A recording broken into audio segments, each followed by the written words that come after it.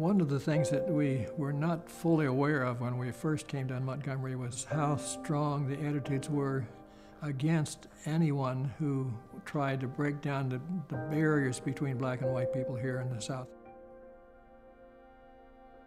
In the summer of 1956, our house was bombed for the first time.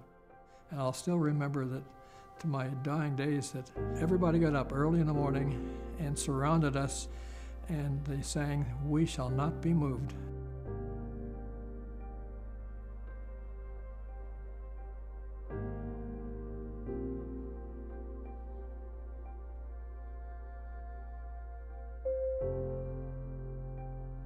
The second time that our house was bombed was after the boycott was all over with. In one night, the Klan bombed 4 churches and 2 houses.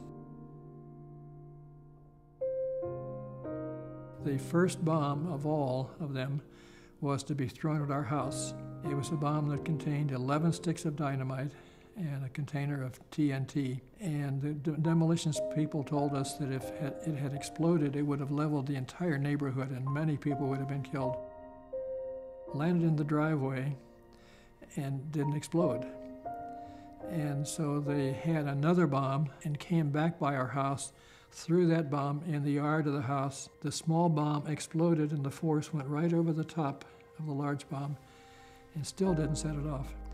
But that time, after the bombing was over with, we came out and planted a small tree in the crater. And that tree grew up, matured, got old, died, fell over, and they planted another tree, which is a mature tree. And who knows, before we celebrate another big anniversary, that tree may be done with. We'll have to plant another one.